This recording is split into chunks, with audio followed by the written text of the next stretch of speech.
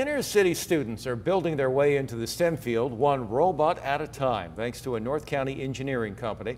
ABC 10 News anchor Vanessa Paz caught up with the CEO who is helping them code their way through this Positively San Diego program, ensuring kids of all backgrounds have an opportunity to grow their tech skills. CEO of RoboLink, Hansel Hong, thinks coding might be our future. These skill sets of coding has become, such a vital skills. Some people call it's a new cursive. One of the reasons he designed coding kits for schools across the U.S. in a way students can learn while staying engaged. Seeing the reaction, like the physical reaction of what's happening in the digital world, transforming into physical world and actually flying, sometimes even crashing.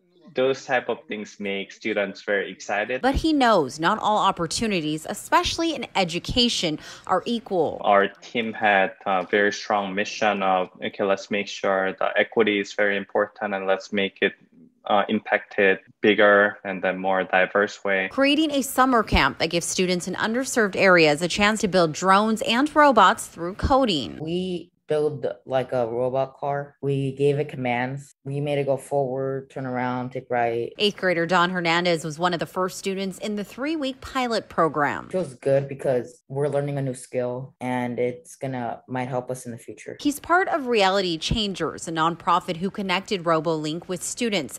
Nina Schmorhoon works with the organization. We're a big proponent of trying to get more students, especially students of color, involved in STEM. And RoboLink has just opened doors for not only our students, but other students within the county. Hong sees working with more nonprofits to get STEM education in the hands of students the perfect algorithm for success. Students coming through our program leave the program with the big smiles and then their parents thanking us. It's great to be part of this big wave, and then we're hoping that we can impact more students positively. Vanessa Paz, ABC 10 News. Now, RoboLink is in its second summer session, and that'll go until the end of August. To learn more about the coding program and how you can get involved, head over to 10news.com. Click on our Positively San Diego section.